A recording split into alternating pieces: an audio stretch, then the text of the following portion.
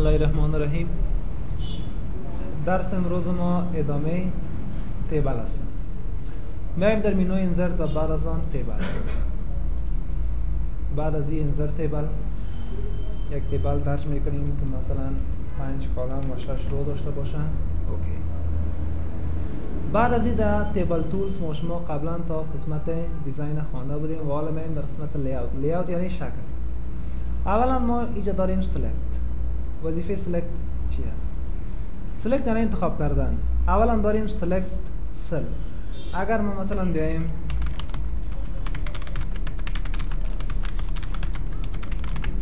میخوایم که امی یک سل یک فرمت یعنی یک دیزاین بتیم، پس به دلیل از اینکه ما یک دیزاین بتیم کرسر را میگذارین و در سلکت میگیم سلکت سل. سل این یک چارچوکات یا یک خانه را که میبینین ای به نام سل است. سلکت سل سیکنین یک سل سلکت شد. این حالا باز دلیلای مختلفه داره. میتونین سلکتش کنین، دلیتش کنین، میتونین سنتر بیارینش، میتونین مثلا یک دیزاین بتونینش بولد رنگش تغییر بدین. حالا موضوعات مختلفه به خود داره. ما میتونیم بگیم باشه به سنتر و همچنان از قسمت هوم ما میتونیم برش یک رنگ میتونیم بگیم رنگش هم باشه بینش و همچنان بولد هم باشه ایتالیک هم باشه و دیزاین نوشش هم سایزش هم میتونین تغییر بدین. یعنی دلایل مختلف را داره. و اگر ما بیایم در قسمت لیاوت بعد از این سلکت کالم به این شکل ما میتونیم برش کالم بگوییم، به این شکل ورتیکال. ما میخوایم که مثلا یک ورق، دو ورق یا 1000 ورق هم باشه، یک کالمش یک تغییرات وارد کنم. پس به دلیل از این کرسر را میگذارین در هر کالمه که خواسته باشین. میخوایم کالم نیم کرسر را بگذارین یا کلیک کنین که معین شود. بعد از او در قسمت لیاوت میایین، در منوی لیاوت بگو سلکت کو کالم، کلیک کنین سکنین یک کالم تا اخیر سلکت میشه. اگر یک ورق باشه 1000 ورق هم باشه یک کالم یعنی مسلسل براتون سلکت میشه. میتونین نمو شکل پیشتر رو فرمت بتینش در سنتر یا دلیتش کنین. اینا موضوعات مختلفه داره که بخدا. و بعد از این یعنی اگر ما از این سلکت استفاده نکنیم ما نمیتونیم 1000 ورق چه رقم سلکت کنیم. طور مثال بر مشکل مواجه میشیم که ما تا یک دیزاین بتونش یا تا یک فرمت بتونش. سلکت روز. اگر ما بیایم این قسمت رو میگم این شکل که عنوان است به شکل هوریزونتال ما میخوایم کال به این شکل سلکت کنیم. بیشتر به این شکل قرار گرفت سلکشن ما. این حال وقتی که ما بخوایم به این شکل قرار بگیره پس کرسر را دمو هر روی که قرار بتین به این شکل براتون سلکتش میکنه به شکل یعنی هوریزونتال. کرسر را میگذارین. ما میخوایم عنوانا از محتویات خود تیبل فرق داشته باشه. پس طبیعی شده سلکت روز مکمل امور چی شد براتون سلکت شد. میتونم بگیم باید از عنوان از سنتر باشن و سایزش مثلا 18 باشن و رنگش ابسار به خاطر که عنوان است. یا موضوعات بیشتر دیگر میتونین استفاده کنید. یا میشه یک نفر از کار برآمده طور مثال سلش سلکت میکنین میبخشین رویش از کیبورد برش بگو دلیت. اما یک روز ضرور نیست که یک دونه ما دلیتش کنیم. و بعد از این میایم در قسمت لیاوت. سکنین ما تیبل تولز فعلا اینجا ظاهر است. چرا کرسر اگر کرسر از تیبل خارج شوه ما به نام لیاوت یعنی تیبل تولز نداریم. باید است در داخل تیبل کرسر گذاشتگی باشه. سلکت و بعد از اینجا ما داریم سلکت تیبل. خب به می شکل در قسمت سلکت تیبل. سلکت یعنی انتخاب که مکمل تیبل میشه. ما مکمل تیبل سلکت کنیم یک عمل بالایش انجام بدیم یعنی یک ورق، دو ورق یا 1000 ورق.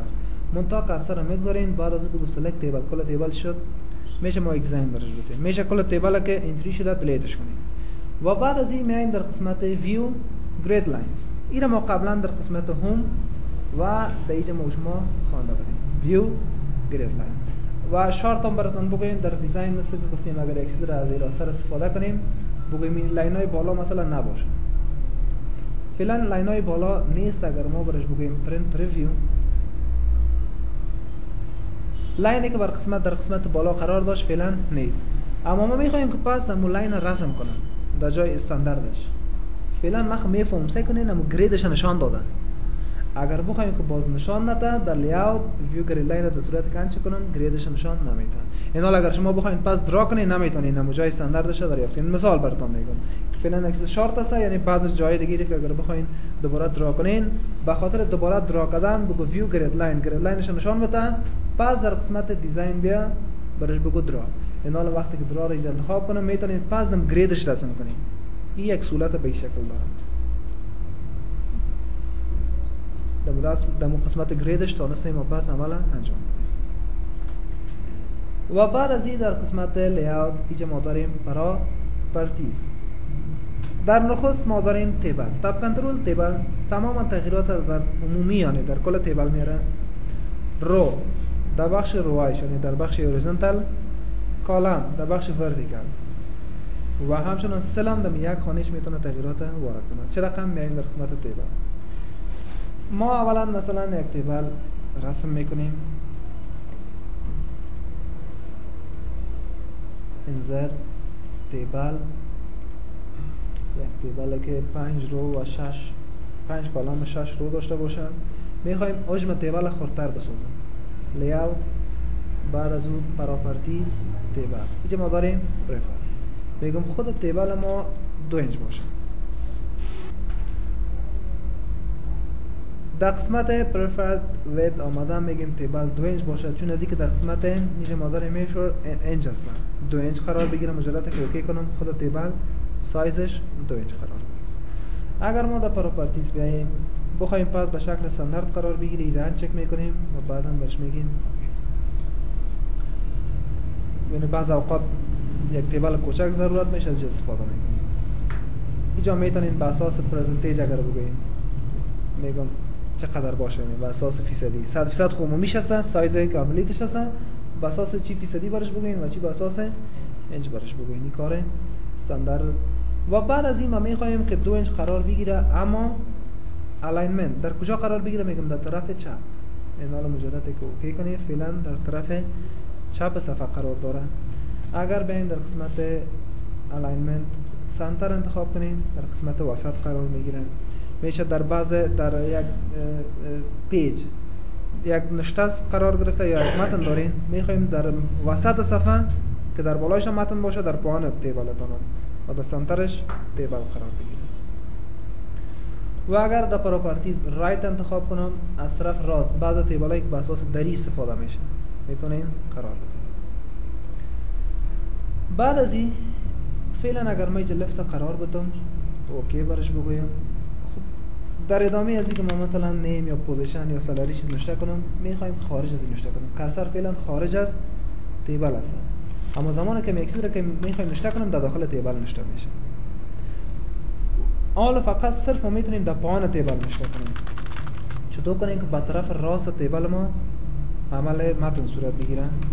در این صورت ما میایم در پراپرتیز لیاوت پراپرتیز، اینجا ما داریم تکست رپینگ. فعلا من به این معنا که یعنی سعی کنید اینی تیبل است تنها در پایانش نوشته میشه. حالا میتونم برش بگیم اراوند، یعنی 4 اطرافش. بعدا برش میگیم اوکی.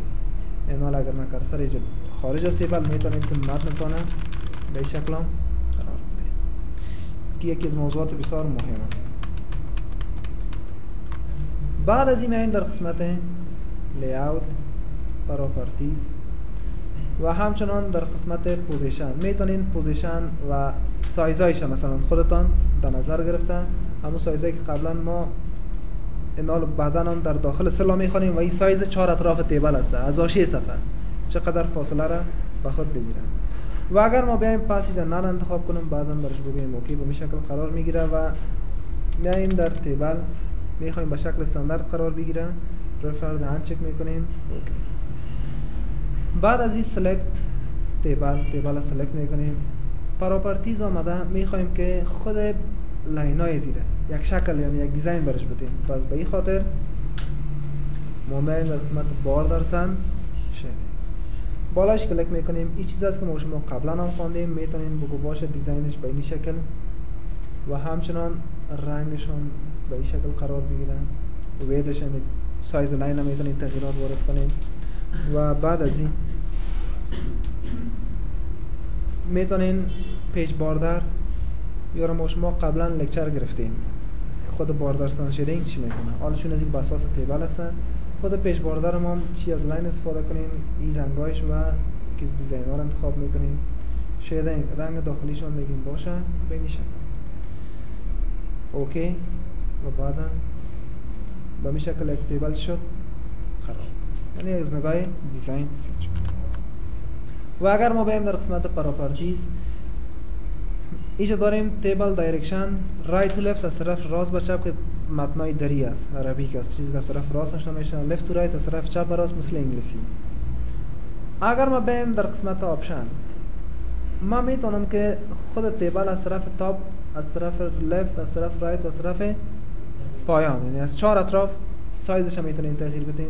و گپ اساسی دیگه ای است که ما میخوایم که بین دو سل فاصله قرار بگیریم، یک فاصله ایجاد شود. اولا تیبل خود سلکت میکنیم پراپرتیز، بعد از اون در آپشن میگیم allow spacing between، میگم space بین هر لاین پس 14 مثلا پوینت باشه اوکی اوکی، بین هر سل فاصله ایجاد شد. فعلا این زیادتر در بخشای چیز استفاده میشه، همین کتابای جدید مکاتب که زیادتر از استفاده شدن که یکی از دیزاین‌های بسیار مهم است و میتونین در قسمت سلکت تیبل این حالا دوباره یک دیزاین رو برش بدین، یکی از دیزاین‌های خاص و مهم به این شکل یک دیزاین باشه.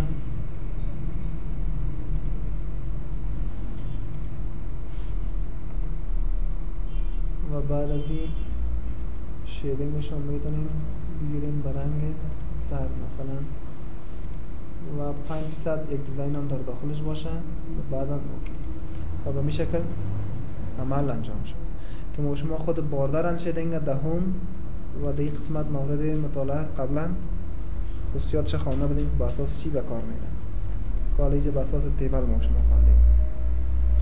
و بعد از این در قسمت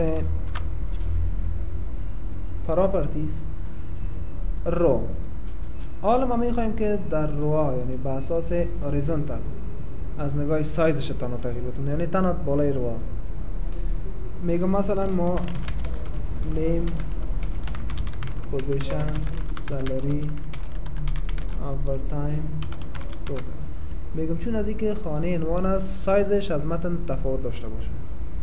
پراپرتیز در رو مراجعه میکنیم، اینجا ما داریم specify height، میگیم سایز زمین باشه طور مثال 15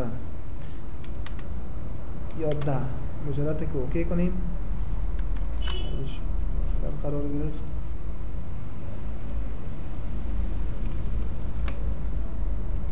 اوکی سایزش چقدر شد؟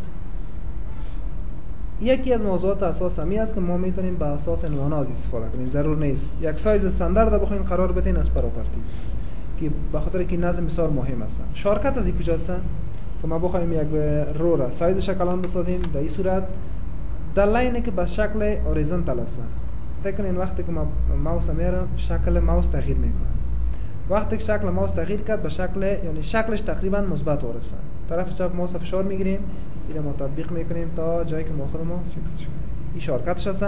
اونجا که بود از طریق رو او استاندارد بود، ما این شد که 2 اینچ میشه که ما چنین ورق و عمل انجام بدم با سایزش کم زیاد نمیشه، سایز استاندارد قرار میده و این شارکتش بود. اگر ما بیایم مثلا بخوایم که اینجا برش بگوییم پریویوس، اینجا سلکت میکنه روایتونه، یعنی هدفت از کدام بود پریویوس قبلی یعنی اینجا براتون نشان میده. اگر بخوایم که بگوییم هدف ما روی دوم است باز برش میگیم نکست، روی دوم شد سلکشن نه هر عمل را انجام بدم بالای روی دوم قرار میگیره. و بعد از این مثلا ما میایم در قسمت تیبل انزر یک تیبل درج میکنیم 5 کالم و 200 رو باشه اوکی. بعد از این روی اول هم مثلا سلکت میکنیم در قسمت لیاوت آمده و بعد از اون برش میگیم مرج سل. اینجا اگر ما نشته میکنم افغان آیتی انستیتیوت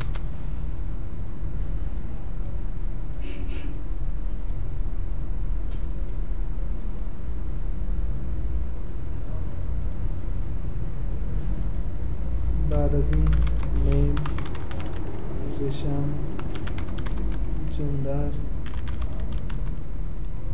marital status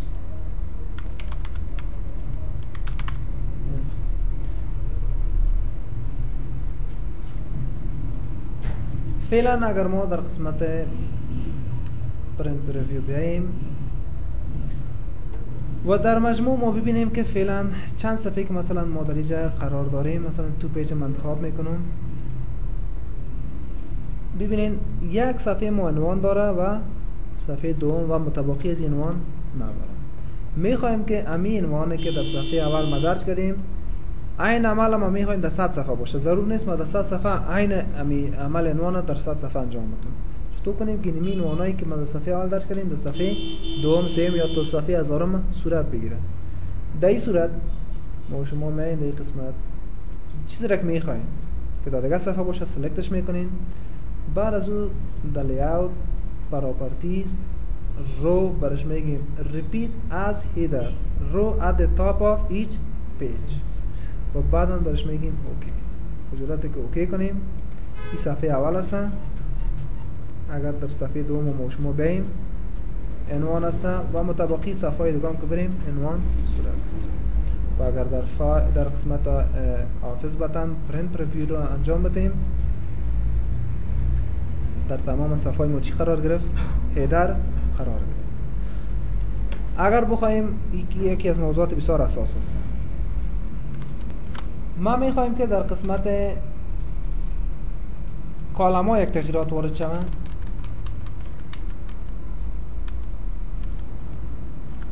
در این صورت کرسر را میگذاریم در هر کالم که باشه، چی در کالم نیم باشه، چی در کالم پوزیشن، سالری، بونس مثلا باشه، توتال باشه. میایم در قسمت لیاوت و بعد از این ما میخوایم که یک کالم سایزش تغییر بدیم. پراپرتیز بعد از این در قسمت کالم آمده و برش میگیم پریفرنس. یک کالم میگم سنج باشه، سه اینجا قرار میدیم یا مثلا میگیم 4 اینچ باشه. اوکی. اما کالم که کرسر رو گذاشته بریم سایزش چی شد؟ وستر قرار گرفت. ولو در هر صفحه که باشه 1000 صفحه ما عمل انجام بدیم تیبل داشته باشیم عمل صورت میگیره. و اگر ما بریم در قسمت پراپرتیز برش بگوییم نکست، خود کالمتون رو براتون سلکت میکنه. نکست کالم پوزیشن، نکست بعدیش، نکست پریویوس آجت از این اسمش سلکشنتون از اینجا انجام میدیم. شارکت از اینکه ما بخوایم استفاده کنیم از کجا از کالم در لاین میایم که بر اساس ورتیکال است. طرف چپ ماوس فشار میگیرین این منوالیش است. خودتون میتونین سایزش تغییر بدین. این جای استاندارد بود که ما عمل انجام دادیم. و بعد از این در قسمت سل، در سل میخوایم تغییرات وارد شوند. بعد از کالم سل یعنی یک خانهش است. در قسمت سل آمده یک سل میتونین مثل پیشتر رو پرفرت سایز یک سل یعنی از یک خانه را پیشتر از روها و کالما بود از یک خانه را میتونین سایزش رو تغییر بدین. ورتیکال الاینمنت اینجا بسیار مهم است.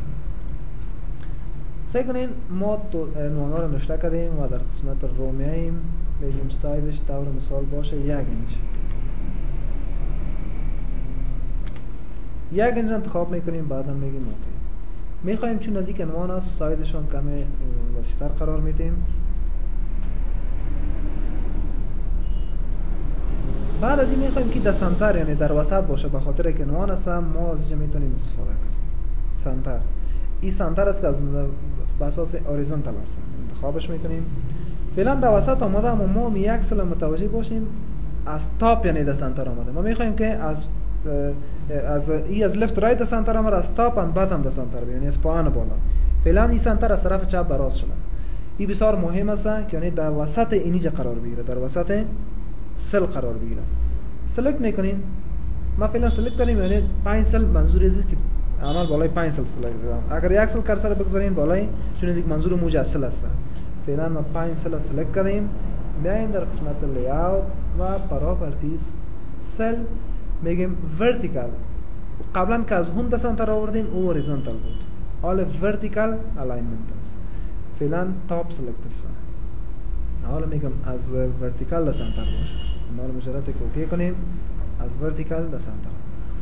و اگر ما بیایم در اینجا سلکتش کنیم هوم، پس اگر من اینجا رو بگیرم به طرف رایت، گرچه از طرف چپ میباشین اگر چپ انتخاب کنیم از طرف چپ تطبیق شده، اما بازم از تاپ اند باتم به سمت است. وقتی که اینجا ورتیکال از تیبل ورتیکال است و از هوم هوریزونتال قرار. و اگر بیایم در قسمت لیاوت پراپرتیز میتونیم که بگوییم از باتم شروع شد، از قسمت پایان. از اینجا این سکه تکست هم براتون نشان دادم، تاپ سنتر باتم. پس میگیم باش از طرف تاپ. بعد از این ما میخوایم که مثلا یک تکست را که ما درج میکنیم، یعنی به شکل صورت بگیره که به طرف راست نره. به طرف راست سکنیم کالم خود کلانتر ساخت. اگر بخوایم که فکس باشه، این یکی از موضوعات است که ما در عاطفت میخوانیم. حالا چون از اینکه یکی از موضوعش دریج است، یکیشون دریجه. در عاطفت ما شما میایم برش میگیم فکس کالم ویت. فکس کالم ویت. پیش از اینکه عمل انجام بدیم، ما دمی رو کنشته کنم. هر چقدر کنشته کنم کالمشون مقدار وسیع شده میره. کرسر را دمو کالم میگذاریم، برش میگیم که فکس کالم ویت. این انتخاب میکنین. نال اگر ما دمی اینجا کنشته کنم، خودش به طرف پایان اومد. حالا منظور ما از پراپرتیزی است که میگیم به طرف پایان هم نبه. فت شودم یک سل باز پراپرتیز در سل آپشن. بعد از این برش میگیم فت تکس، چکش میکنیم اوکی اوکی. اینال هر چیزی که من نشته کنم در یک سل ست شد. منتها منظور از این نیست که ما در یک تکس وسیع در جا نشته کنیم. منظور از این است که نشته میکنم احمد، امی احمد در یک سل عجز ساخت یا گروه کمرگی. منظورش از این است که ما 1000 گروه در اینجا درج کنیم. اگر باز بخواین که پس به شکل استاندارد قرار بدین، میتونین از پراپرتیز سل آپشن ایران چک کنیم اوکی اوکی. پس نالش نشته کنیم به طرف پایین صورت. و بعد از این پراپرتیز سل آپشن میخوایم یک چیز را که در قسمت ای آپشن ان چک میکنیم. در سل نشته را ما چهار اطرافش مثل که حاشیه صفحه میگیم یک قرار بدیم. طور مثال ما یک چیز نشته میکنیم احمد. اینمی احمد در مثال که قرار داده، ما میخوایم فاصله بین تکست و اونم لاین بگیره، یک فاصله قرار بگیره. باز در پوزیشن پراپرتیز آمده سل آپشن. بعد از او ای آپشن انچه کرده بگه از طرف تاپ.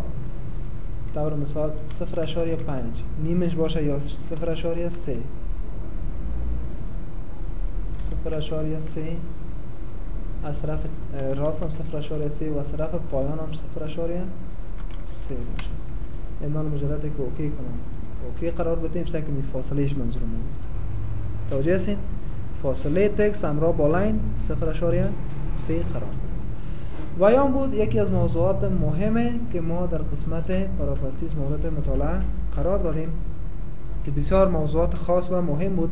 حالا میایم در بخش دلیت. دلیت یعنی از بین بردن. ما چطور میتونیم که کالما، روها، سل و یا تیبل دلیت کنیم؟ در دلیت بالای لیستش کلیک میکنیم. در نخست ما داریم دلیت سل.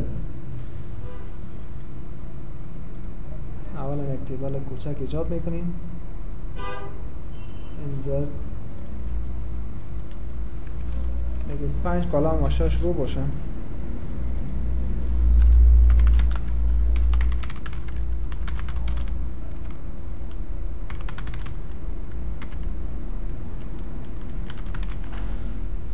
مثلا کرسر ما اینجا میگذارم یا در پوزیشن یک نام رو منتری میکنیم.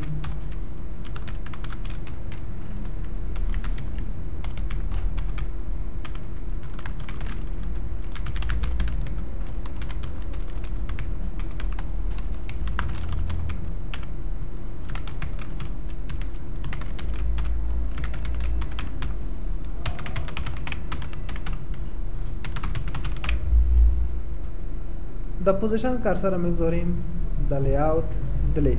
بالای لیست کلیک میکنیم میگیم دلیت سل. سل انتخاب میکنیم میگیم شفت سل لفت. فعلا کرسر ما در پوزیشن گذاشتیم، در سل که پوزیشن هست.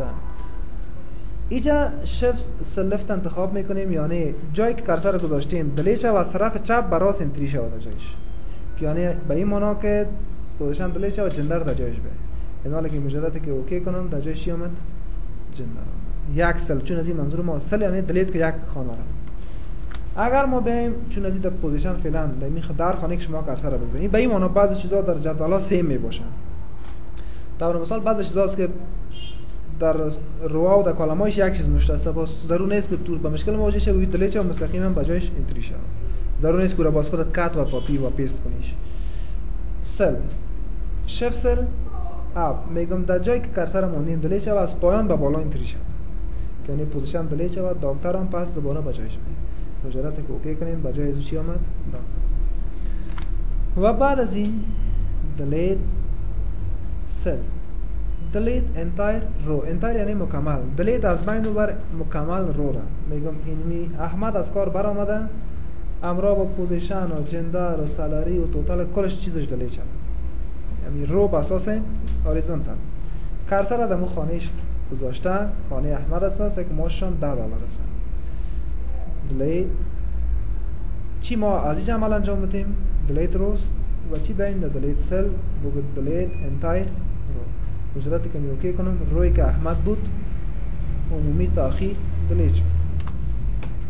طور مثال اینمی توتال ها میگم نباشه. بعض از فیلدهایتان در نظم جدولتان چیزی است که مثلا اضافی میباشن، باز در این صورت چطور دلیت کنین عمل باعث از من 100 ورق هم تطبیق شد. میگم خانه توتال از نگاه ورتیکال تا آخر هر چه ورق کس نباشه، کرسر میگذارین بعد از این برش بگو دلیت چی از عمل انجام بدین؟ چی دا دلیت سل بگو دلیت انتایر کالم، مکمل کالم رو دلیت اوکیش میکنیم، مکمل بخش توتال چی شد کالمش دلیت شد. و اگر ما بیم میخوایم اینی عنوانا نباشه تا اخیر پوزیشن جندر یا پس مین پیشتر مدو عمل خواهیم دلیت روز، یا فعلا ما دلیت کالم داریم که پیشتر خواهیم بگو بخش نیما نباشه دلیت کالم چی از انجام بچین و چی دستل تو شارکت شد رو نباشه از نگاه هوریزونتال دلیت روز نیم پوزیشن جندر یا در مجموع دلیت شد. اگر بخوایم که در این تیبل در مجموع دلیت شد کنین، بعض اوقات اگر شما سلکتش کنین از کیبورد دلیتش کنین محتویات داخلیش دلیت شد. تیبلش تو دلیت کنیم در دلیت آمده برش میگیم دلیت تیبل، بالاش کلیک میکنیم مکمل تیبل دلیت شد. و یا موضوعات درس امروز ما همینجا به پایان میرسه.